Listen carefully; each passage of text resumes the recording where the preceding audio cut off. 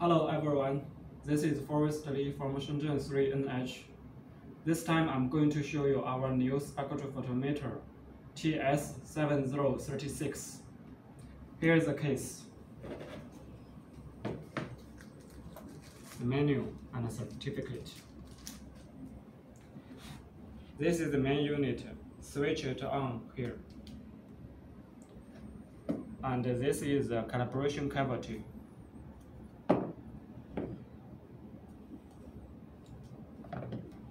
When we turn on the instrument, the first thing is calibration.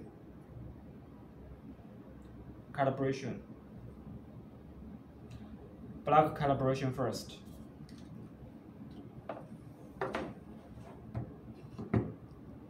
Press the mirror button.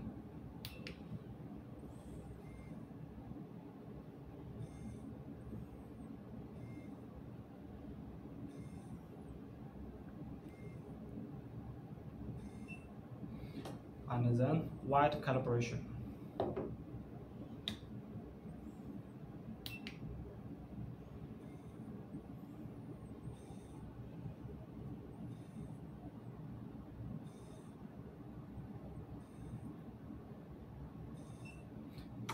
Okay, the calibration is finished.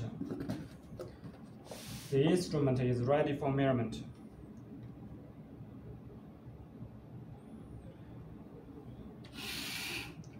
First, we measure sample A as a standard.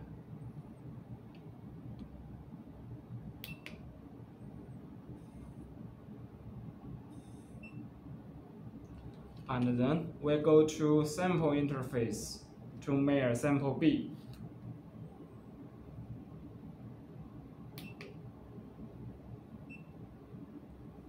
Okay, this is the testing result. It shows sample B compared to sample A. Sample B is whiter, is redder and yellower. You can see the two samples. Although they are both red. Sample A is dark red, sample B is light red. They are different. Delta E value is 6.11. It means the color difference is too large. It's very obvious. Okay, a slide to check the reflectance rate. You can check the reflectance curve. Reflectance rate at different wavelengths. Go to the menu. Many functions here. Data management, calibration, illuminant, and color space. Color space you can choose as you need. Different color spaces. Color index. Different color formulas here. And different color index, yellowness, whiteness, opacity, color fastness, and metameric. Okay, settings.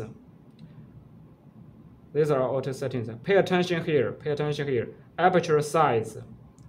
Aperture size, there are three options: 4, 5, 4 mm, 8 mm, and automatic A. Remember this. You choose 8 mm. Here it shows MAV, and here is 8 mm. This three point must be consistent. This here 8 mm. This MAV here 8. This 4 mm.